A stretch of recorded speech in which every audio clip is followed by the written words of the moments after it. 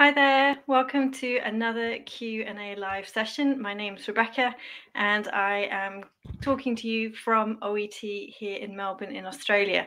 And some of you may have joined me for Speaking Week last week.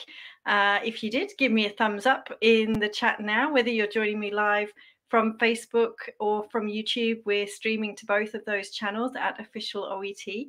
So if you were part of Speaking Week last week, give me a thumbs up. It'd be great to know if you enjoyed the sessions or not. And what I can share for you is the speaking new role cards that we were talking about in Speaking Week last week.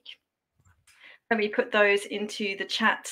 And if you weren't able to join us last week, you can see the recordings now live from Official OET. The videos are there for you to watch again if you are unable to join. And the role cards that you're probably most interested in, so the new sample test 5, I've just posted into the chat for you to look. On to today's session, which of course is much more simple, much more straightforward. In some respects, I have no idea what to expect. I come to each of these Q&A live sessions every fortnight, and they're always different. There's always some individual or interesting questions for me to answer. So all you need to do if you'd like me to help you with one of your preparation queries is to put your question into the comment box in YouTube or Facebook. They both come through to me here, and I work my way through as many of them as I can in the next hour. So I can see a lot of people already joining us. We've got over 200 people live, which is great to see. Thank you so much. Let's go to the comments and see what the questions are coming through today. All right, so welcome and hello to everybody saying hello in the chat at the moment. Here we go. So the first question coming through from Vuan on YouTube, I got 340 for speaking last attempt, and it's hard to know where I should focus to increase the score. Could you give me some tips? So obviously, the speaking sessions that I just mentioned that we delivered last week, those videos will be really useful, because what we did in those sessions was I talked through the role card and how you can make the most of preparation time, what sort of things you should be thinking about before doing your role play. But then I also played a number of real candidate samples, real candidates doing those sample tests. And then we discussed during the sessions what was being done well and what wasn't being done so well. And I gave quite a lot of tips about how you could improve if you were going to do that role play yourself or other role plays preparing for OET. So if you didn't quite get the score that you want, I'd really recommend going and having a look at the video for your particular profession. And as I said, I'm sure you'll find lots of tips and strategies that you perhaps hadn't considered that could make the difference between getting that 340 and getting over 350, the B grade. All right, good question to get us started. I've just lost my place. Here we go. Lots of questions coming through. Oh, here's a nice one. This is nice to share as well from Usman Ali, who's saying thank you to myself, my colleague Alex, but also Steve and Hami, who are our all-stars, to let us know that you have passed your OET test. So that's really good news. Congratulations to you, and we wish you all the best for the future. Intisar, also I think on YouTube, the program I'm aiming for requires OET 400 in each of the sections. Any preparatory advice or general tips for such scores?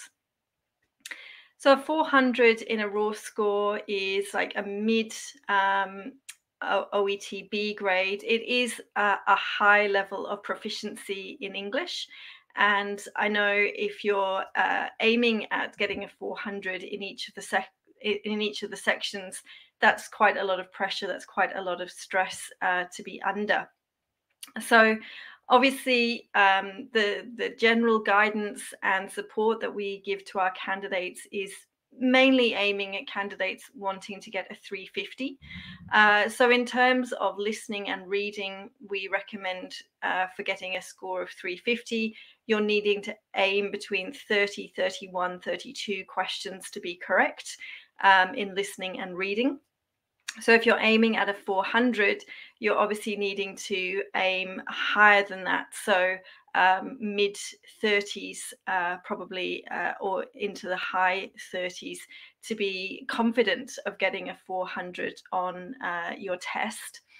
And for writing and speaking, we're generally recommending that candidates are getting within a band 5 for the linguistic criteria or the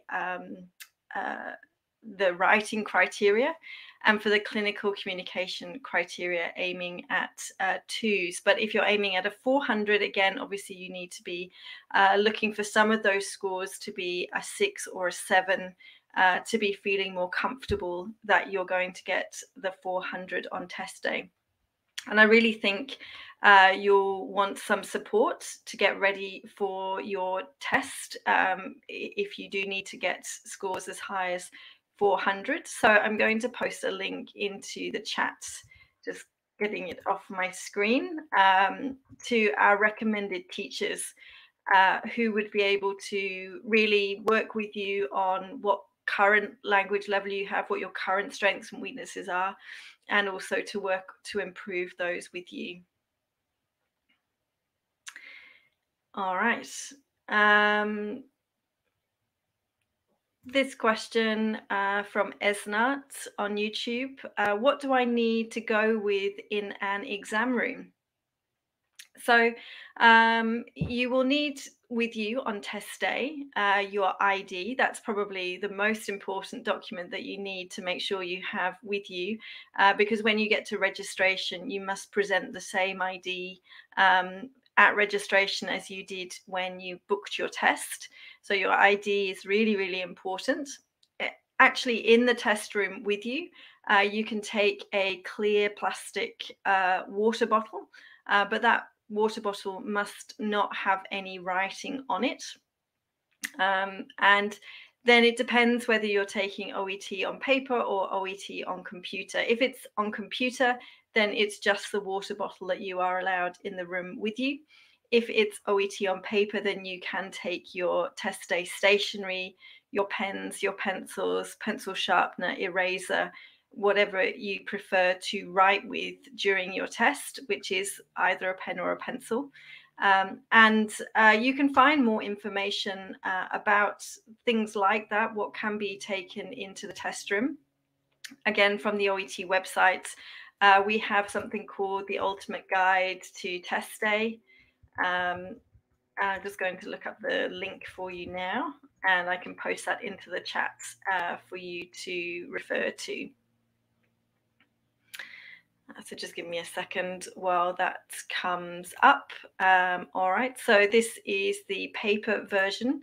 However, if you want the computer version, then please do go to the OET website and search for Ultimate Guide to Test Day, and you'll see the computer version comes up in the results. All right, let's have a look for another question. Here we go, from Mohammed. Do I have to expand on the purpose of the letter near the end of the letter, or is it enough for it to be stated in full in the introduction? Now, in some cases, stating the purpose at the front really covers all of the details required, and there wouldn't be any reason to return to it at the end of the letter. But I would say more often than not, it's good practice and quite helpful for the reader if you follow the approach of treating your letter like a circle. So at the beginning of your letter, you explain briefly the purpose, which is your reason for writing to that reader. And then towards the end of your letter, in the final paragraph, you return back to the beginning by going into that purpose in more detail. So making your specific requests and closing off the information that the reader is required to follow. So it can be done both ways, but I would suggest more often than not, you would mention the purpose briefly at the beginning and again in more detail at the end.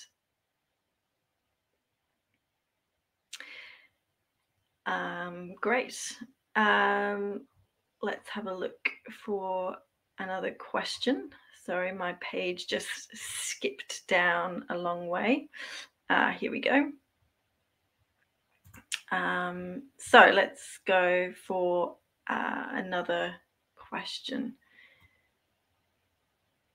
All right. Oops, no, that's this one. So from Rex, I want some more practical tips on sequencing and structuring of the tasks.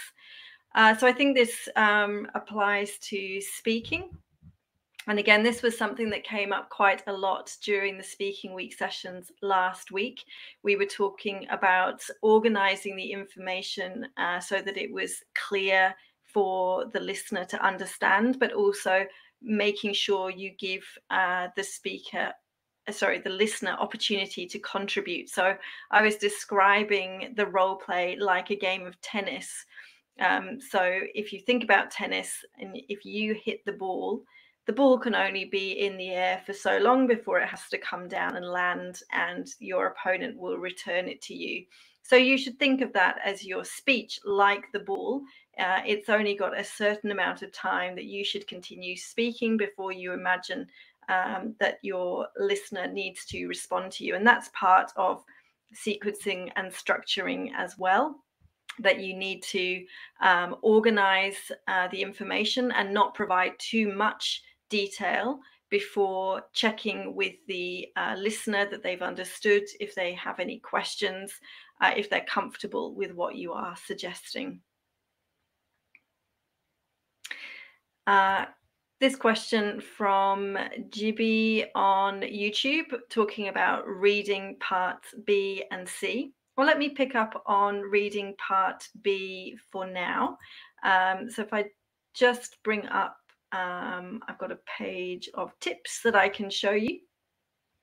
And if I hide the comment, we can see the page in full. So a few tips here for reading part B.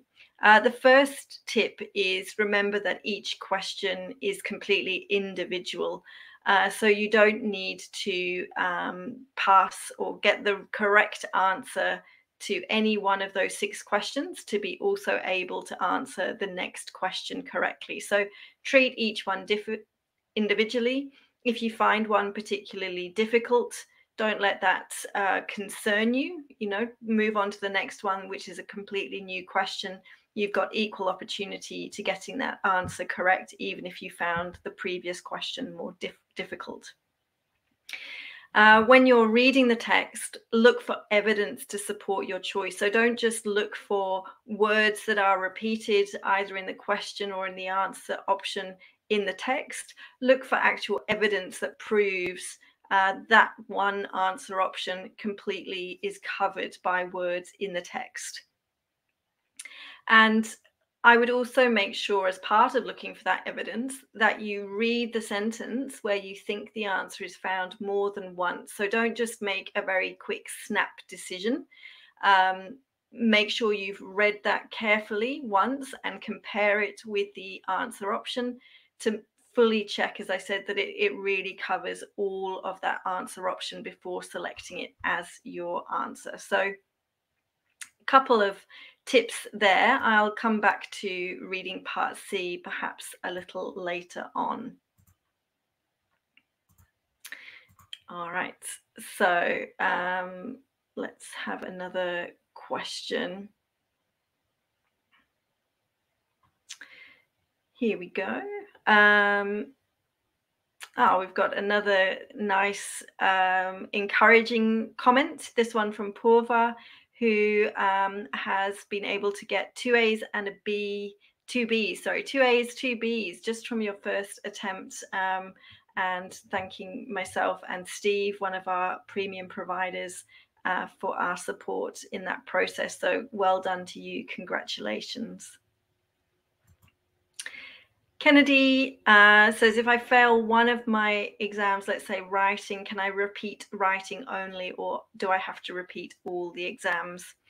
So Kennedy, this is a decision made by the regulator that you are planning to apply to with your OET results. So regulators like the GMC, the NMC, the ECFMG, APRA, sorry, that's lots of acronyms. Hopefully some of those are familiar to you.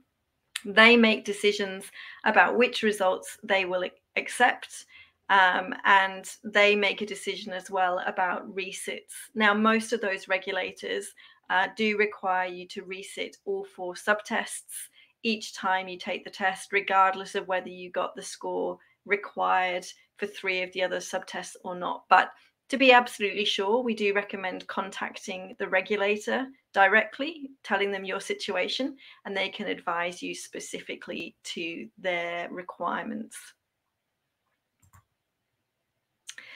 Meme on YouTube says, in writing, do we have to capitalize the first letter of medication names? So this is a punctuation rule around medication. So you're probably familiar with there being 2 names generally for each medication. One is the generic scientific name for the medication. So for example, aspirin is the generic name for that particular medication. And then you will find a brand name, which it is sold by in the pharmacy, in the supermarket, wherever it is that you get your medication from. And those brand names could be related to the generic name, or they could be something completely different. It is the generic name that is not capitalized, and the brand name that is. So if you are writing a brand name in your letter, then the first letter should be capitalized. However, if it's a generic name, there's no need to capitalize it. And in most cases, official OET case notes will provide both the generic and the brand name, sorry. And you can choose, probably for your reader, using the generic name is sufficient and suitable.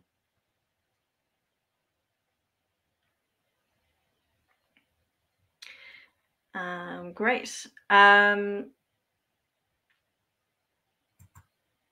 This question on Facebook from C. Lau, saying, my friends booked their test for the July 9th. However, they received an email saying that they withdrew from the exam. They claim that they didn't send any email of withdrawal. I can't comment exactly on what has happened there. However, I would recommend your friends contact OET customer service directly. The easiest way to do that is via live chat. So if you go to the OET website, occupationalenglishtest.org, you'll find a green help button on the front page of the website, and clicking that means you can start chatting with one of our customer service operators. They're available 24 hours a day, Monday to Friday, and they can look up your friend's account and let them know what's going on, if anything, and solve the issue for them. Cinderella on Facebook says, if I write pump instead of bump in the listening part A, would this be considered wrong? Yes, Cinderella, I think unfortunately this would be considered wrong, because what you have written there doesn't really resemble the correct answer. And from what is written, the assessors wouldn't be able to guess if you had identified correctly the word that formed the answer. So it is important that during the time you're provided with to check your responses, that you do check spelling. It doesn't always have to be 100% perfect, but it does need to be pretty accurate. And so checking your spelling during that time that is allocated for checking of answers it's something important that you should do. Mariam is asking about the new roll cards. Yes, Mariam, I started the session by giving the good news that the roll cards from last week's Speaking Week are now available from the sample test page of the OET website, and I posted a link to it in the chat. So perhaps if you scroll back to the beginning of the comments, you'll find that link to access.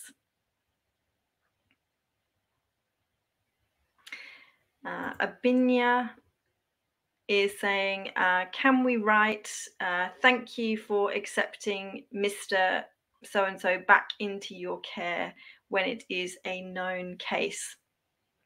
Potentially, you could use this phrase.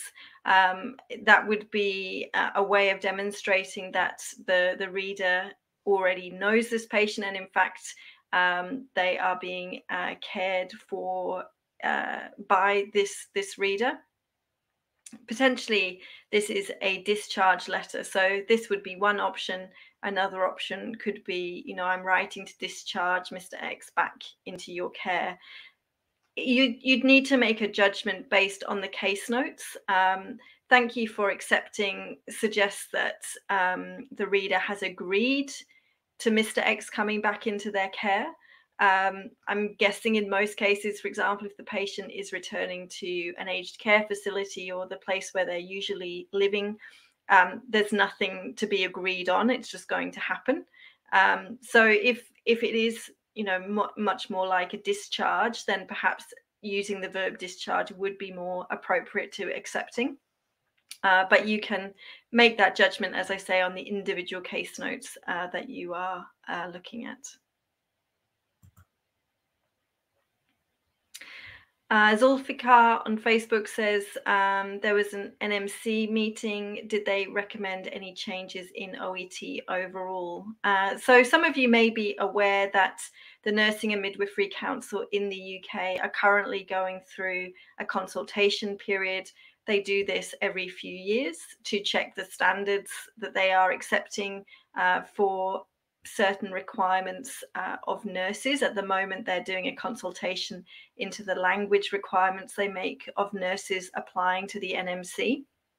And as part of that consultation process, they are thinking about whether the grades that they require from nurses are appropriate or not. That consultation process is ongoing, and they will report their decisions in the next couple of months. But from what we understand so far, there will be no changes to the results required by nurses applying to the NMC.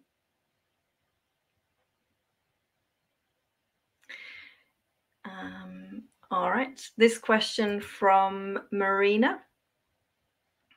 In writing, if a patient receives education which needs to be continued further, is it all right to use he has been advised? So, for example, he has been advised to continue the deep breathing exercises. Yes, that would be absolutely fine to use that form in that example. Balin on YouTube says, how would I know if the OET test will be on paper or computer-based? This will be because you have booked that test type when you come to register for OET. So when you're making a booking to take OET, you can select either a paper venue or a computer venue. And that's down to your preference, but also perhaps what test venue is most local to you and that will be most convenient for you to get to. Roderick on Facebook says, should I bring my own headphones? No, the headphones that you will use if your venue is using headphones, which is the case in all computer venues, the listening is always done through headphones. They will provide the headphones for you. If you're taking OET on paper and the venue uses headphones for listening, they will also supply them. So you shouldn't bring your own headphones to the test. They won't be accepted.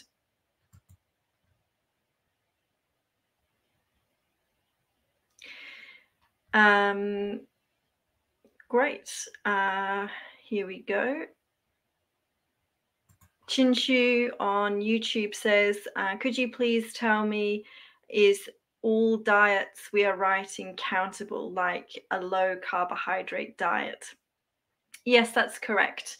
There are many different types of diet that a patient could be following. And so we would use an, an article there to show the one that the patient themselves is eating. So it could be a diabetic diet, a low carbohydrate diet, a high protein diet. But yes, an article would be used. Lynn on YouTube is saying how many lines are needed for a letter. There's no particular answer to that question, Lynn. The focus of your writing time is obviously to produce a complete letter that communicates all the information the reader needs to continue care for the patient as per the requests that you are making of them.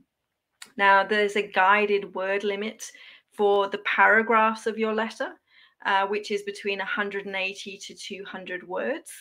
But that is just a guide. You don't need to count your words and make sure that you have included within that guide exactly.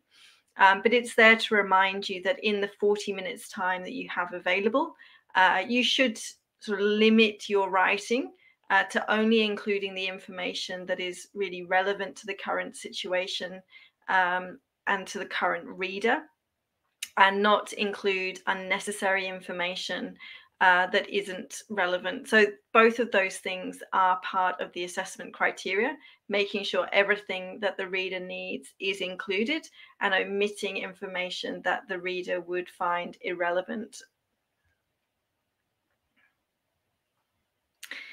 All right. Ritika is coming back to the question of reading part C. So let me show you some tips on the screen again. Let me just bring up the reading part C tips page. So I think in reading part C, a lot of candidates struggle with the timing of this. So there's 45 minutes allowed for both reading part B and reading part C. And it's important that you manage your time well for this part of the test. So we recommend allowing around 10 minutes maximum to complete the 6 reading part B questions. And then that will leave you with 35 minutes to complete reading part C, of which, again, you need to split your time almost equally between the two texts. So around 15 to 17 minutes for each text. And then there's 8 questions to answer. So you do need to practice, and this will perhaps take some time to practice and get better at answering each question in roughly 1 minute.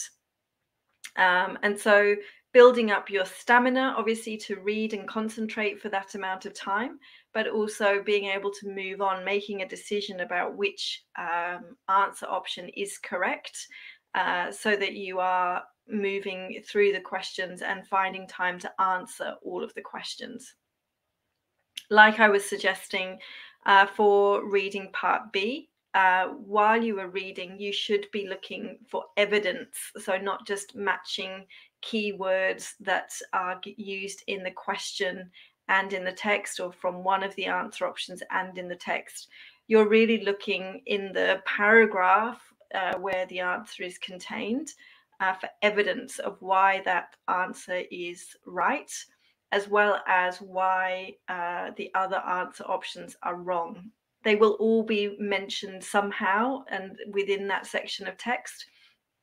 And that's a good strategy to making sure you feel confident that you have picked the right answer by being able to find that evidence, as I said, why one is right and the others are wrong. Another tip that you can try is covering up the answer options with your hand while you only read the question, and then looking at the section where the answer is given and trying to find the answer to the question yourself before you look at the answer options, and that avoids being distracted by the different answer options. If you found what you think is the answer in the text, you can then compare that sentence with those answer options to make sure that what you think is right is one of the answer options and it covers that answer option completely. All right. Good stuff. Oops, I didn't mean to click that. I meant to click that. All right, here's another question. Kingford is asking, can you kindly help me with the difference between the types of letter? Yes, certainly. So most OET professions will be writing a referral letter, which means to introduce the patient to another health professional. This could be a professional who is going to provide a second opinion or a specialist opinion. It could be another health professional, perhaps in the allied professions like physiotherapy or dietetics, who's going to provide a treatment pathway for the patient. So referral letter is really the most commonly used letter. But as in real life, there are a couple of other options that you might be asked to write a letter about. So the second one is a discharge letter. Perhaps you have been caring for the patient in hospital, and the letter is now discharging the patient, as I mentioned a little bit earlier, back to a retirement home where they usually live, or back to the care of their regular community clinic, their doctor or nurse that they regularly see. So that would be the second type. And the third type is a transfer letter. And this is where you are transferring the care of the patient from yourself, again, to another healthcare professional, perhaps because the patient is moving location. And so you are transferring the care of them from yourself to the new healthcare professional in a new location. Now, although there are those three options, and for some of our other OET professions, there is the option of an information letter or a complaint letter. The way that you approach all of those letters is actually the same. You're looking at the writing task to find out why you are writing to this reader.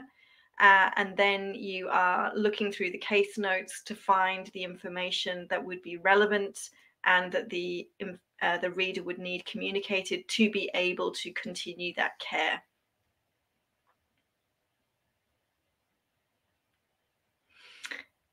Great question. Let me scroll down now a little bit further to some more recent comments coming in.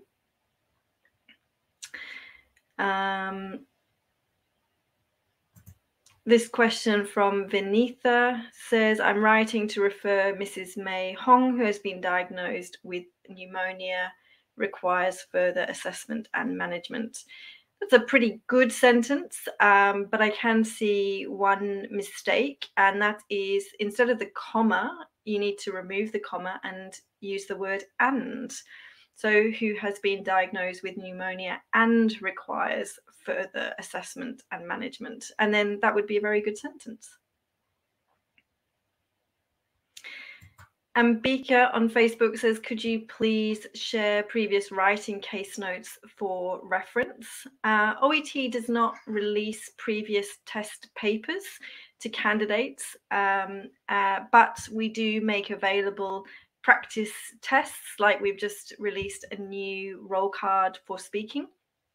And as well as the practice tests available within the OET website, in the OET shop, we have a practice book of tests that you can purchase, and there are a number of other study books that are available for you to purchase from the OET shop as well. And those study books not only give you some practice tests, but also skills and strategies to help you develop your skills into strengths as you are preparing.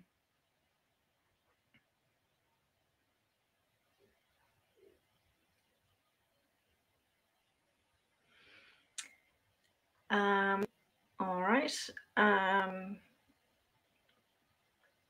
Sorry, my computer is jumping around a little bit tonight. I'm not sure if the internet connection is a little bit dodgy.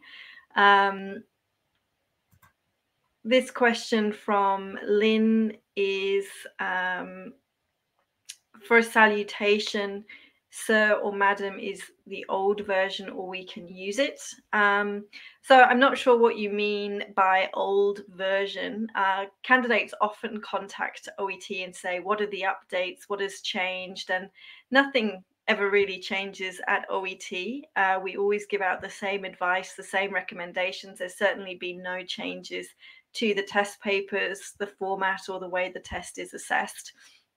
The advice that we've always given to candidates is, if you are not given the reader's name in the writing task, then to use their job title. So, for example, Dear Nursing Director, Dear Doctor, Dear Community Health Nurse. Whatever their job title is given, then that is preferable to sir or madam. It's a little bit more specific and respectful to use their job title in a healthcare profession.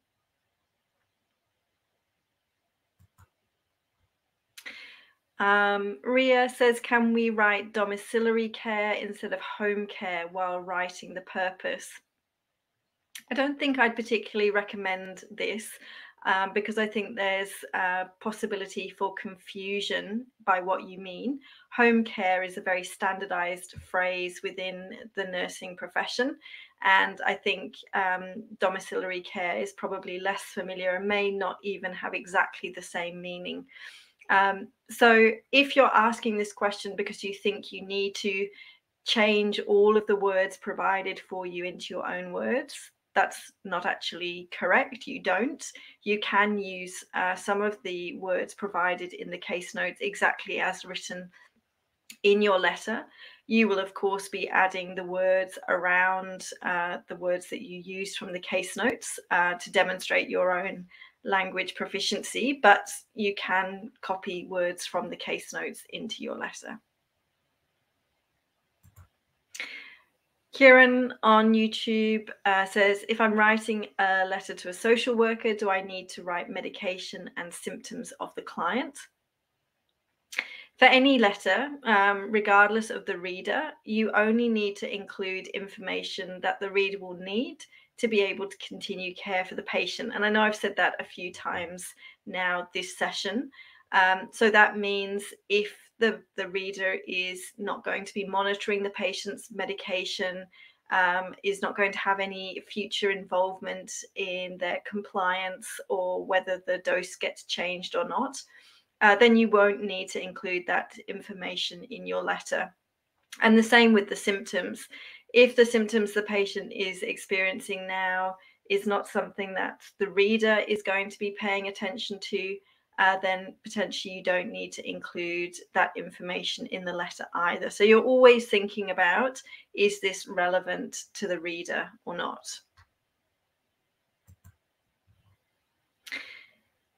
Vian on Facebook says, when the card says you have just examined the patient, how do I start? Do I have to introduce myself? So this was something that came up quite a few times in the Speaking Week sessions last week. So again, if you haven't had a chance to view the video for your profession, make sure you visit at Official OET YouTube. And you can find the videos there from the recently released videos and have a look. If it says you've just examined the patient, then you don't need to start with introductions. And you can ask the patient's name during your preparation time. And that way you could start, for example, so Rebecca, I've had a look at your knee.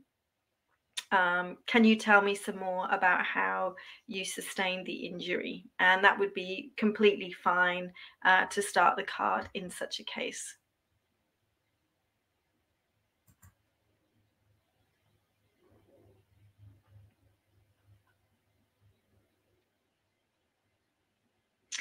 This question from D, which is also about speaking.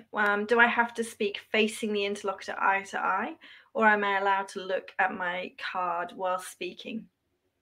You certainly can look at your card while speaking if you're needing to pick up some details or to check some information that you want to give as part of what you're saying. We would recommend making eye contact when possible, as you would when speaking to a real patient, because we think that helps to create the rapport between yourself and the interlocutor, and to feel like this is not a test, but actually a real conversation. It can actually help you to relax, to imagine that this is a real conversation and to act as if it is one. But you don't need to be making that eye contact all of the time. You can certainly check your card when you need to.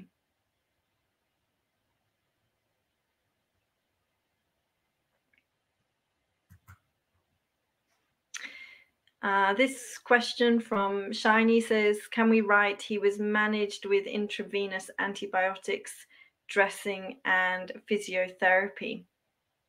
You could certainly write he was managed with intravenous antibiotics and physiotherapy. Dressing on its own is not correct as an individual verb like that. It means obviously to put your clothes on, whereas I think you mean obviously dressing of the wound. So I'm not sure I would exactly include those 3 items in the one sentence, but I would need to look at the case notes to know exactly how I would communicate that information there, which I can't do obviously on this session now.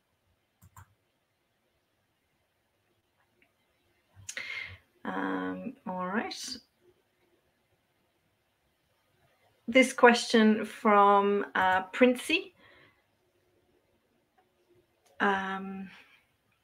Would you mind telling me if we need to change the paragraph that we have already written? Is there any chance to change it without erasing? Yes, if you need to make some edits to what you have written, you can erase it, or if you've written it in pen, or even if you've written it in pencil, you can simply draw a line through the middle of the words that you don't wish to be read, and write the words above if there's space in the line, or if you've got big writing, you might need to write those words or sentence at the end of your letter and then use an arrow to show where that word or sentences should be read in your letter. Those sorts of editing marks, like the arrows, are acceptable to the OET assessors. Minimol is giving me another chance to mention the Speaking Week videos. So can you please upload a video with a candidate that met all the criteria while speaking? I think if you listen to those videos from last week, you'll certainly get a sense of some of the candidates that performed very strongly in their particular role play. And I gave an overall summary of the strengths and weaknesses of the different candidates. So you get a sense of which ones were doing things very well, which ones needed some improvement. And I think the combination of all of that information and listening to the different candidates will really give you a good sense of your own speaking and what you might need to do to improve.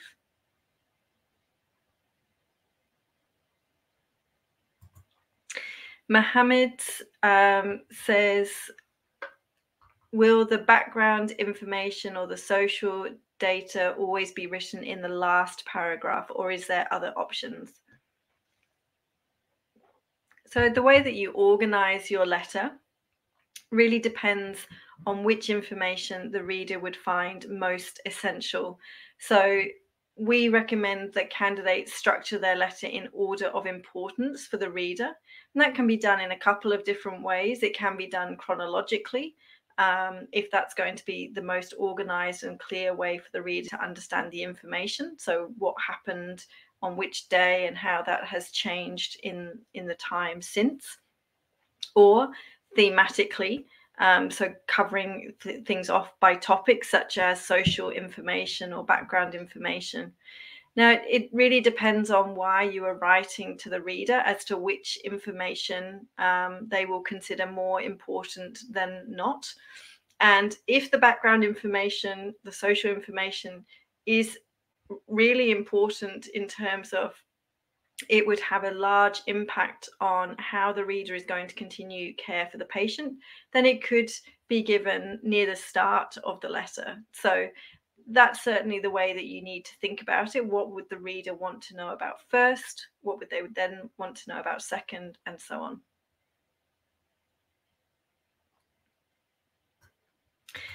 Yinka is saying, what is the correct format to write a date in writing? And there are several correct and accepted formats for writing the date. You can write it all in numbers and separating the numbers using slashes or dots. You can also write the date in words, and both are acceptable.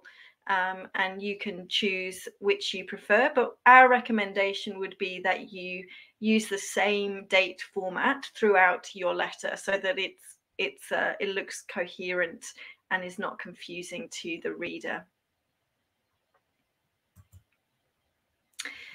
Vinita says he was initiated with physiotherapy. Is it correct?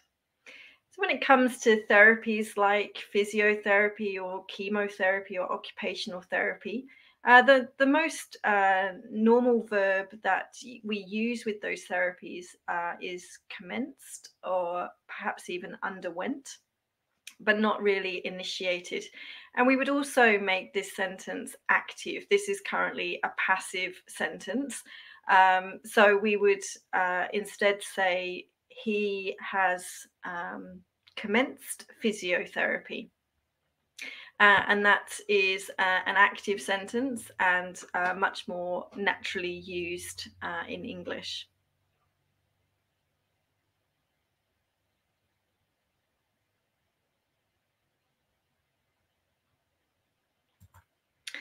Adju on Facebook says, after listening part A, is 2 minutes available to recheck the answers? So this depends on the way that you are taking OET. If you are taking OET on paper, 2 minutes are given at the end of the second part C audio for you to check all of your answers to part A, part B, and part C. So the 2 minutes is given right at the end of the listening test for you to check your answers. If you're taking OET on computer at a venue, then there is time built in to the end of each audio, some extra seconds for you to check your answers as you go along. So it does depend which way you're taking the test.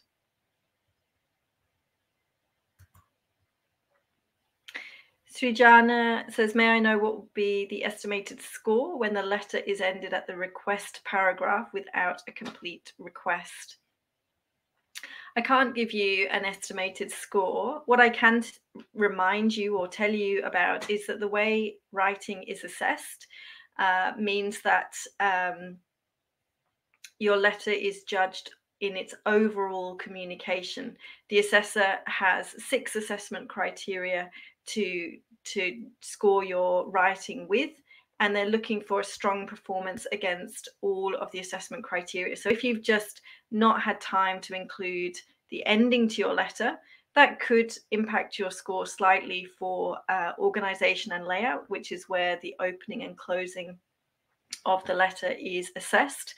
But if everything else was done well, it may not have a significant enough impact to change the final score that you were likely to have got if you had managed to complete the entire letter.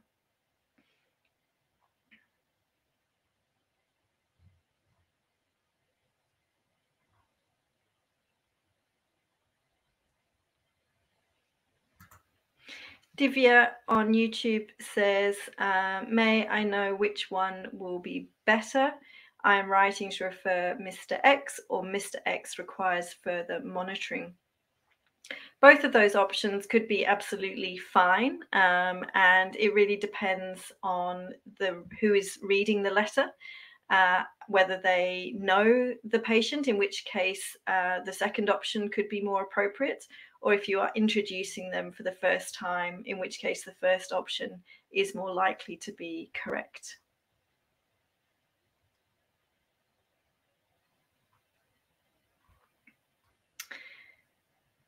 Alina is asking from YouTube, which are the common accents used in listening?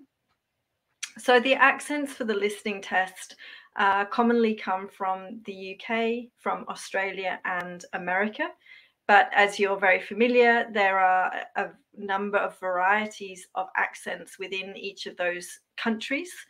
And so it could be those accents from any of those countries. But remember that the voices are recorded to be clear, and at slightly slower speed than what would be considered native speaker speed, as would be appropriate for a language test.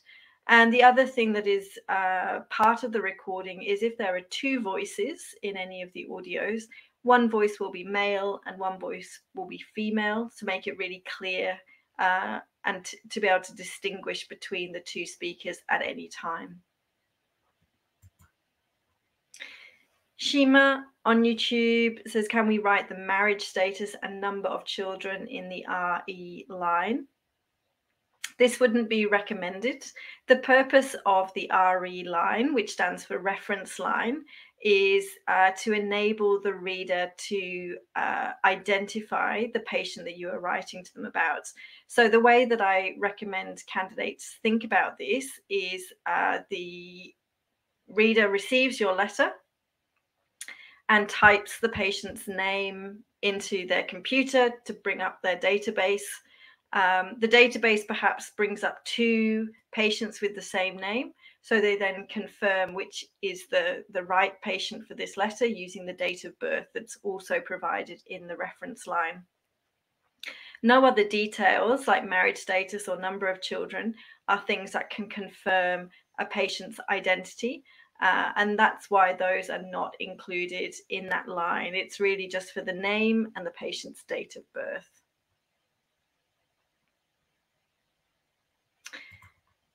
Vivian on Facebook says, for urgent letters, the paragraph should be written, the action paragraph should be written in the last paragraph or can be after the purpose paragraph. For urgent letters, generally you will start by explaining what has just happened to make this situation urgent, but then you are likely to go back through the patient's history leading up to what has caused the current situation. In all letters, putting the requests at the end is the standard position and the one that is recommended. So even though the situation is urgent, you should still finish your letter with the requests that you're making of the reader, so that that's the last thing that they read and they know what it is that they need to do straight away.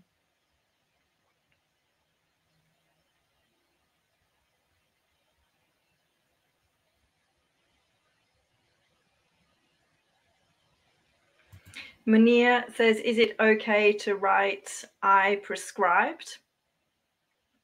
Yes, certainly if you are a doctor or pharmacist or another healthcare profession with that ability to prescribe medication and you were personally responsible for that prescription, you can certainly write it in an active sentence in your letter.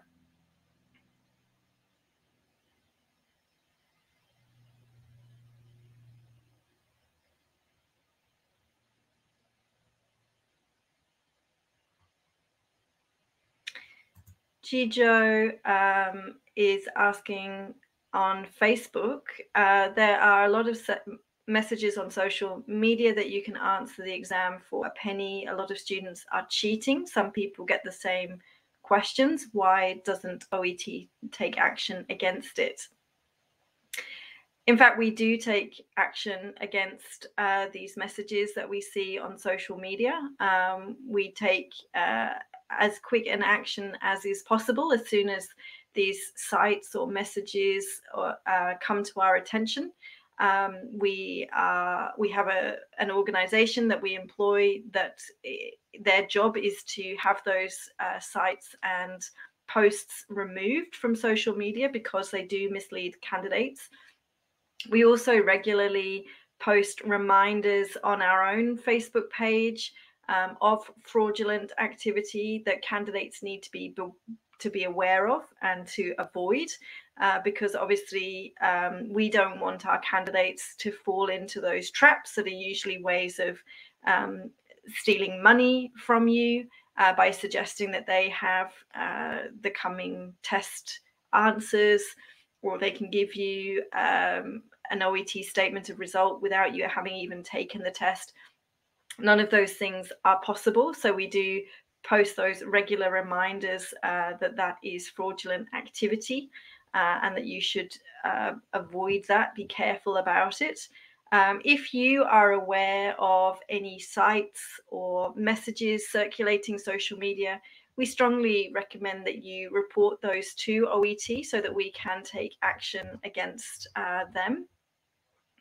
And I'm just looking for the link to share with you. Just having to move my site a little bit just to look for the information that I need. Where is it? Here we go. Sorry, you're having to look at me being a bit funny there. So here is a link where you can share any suspicious activity or examples of people suggesting that they're offering free OET certificates or answers or such like. So please do let us know, and we will take action against it, because we take such matters very, very seriously. Roderick says, in listening, if I hear shortness of breath as my answer, can I write SOB instead? I can understand the question, but the answer is you must write what you hear on the audio, and that is part of the instructions given, that you need to write a word or phrase that you hear in the audio. So please do follow those instructions carefully and only write what you hear. All right, I'm going to answer one more question, and then I will tell you what's coming up next this week from our All-Stars.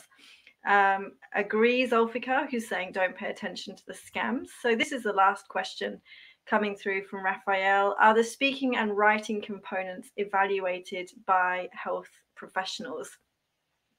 Yes.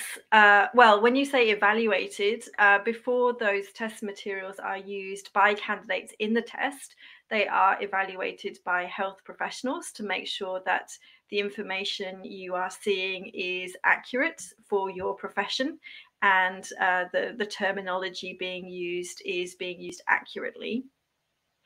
When your papers are assessed, so once you've completed your speaking test, they are not evaluated by health professionals, but they are evaluated by language experts. So because OET is a test of your English, they are assessing you on the communication that you have provided, either by writing or speaking, not the accuracy of your medical knowledge, just the accuracy of your communication. Excuse me. So for those of you interested in more preparation, coming up this week, we have 2 live sessions from our OET All-Stars, our very popular OET All-Stars.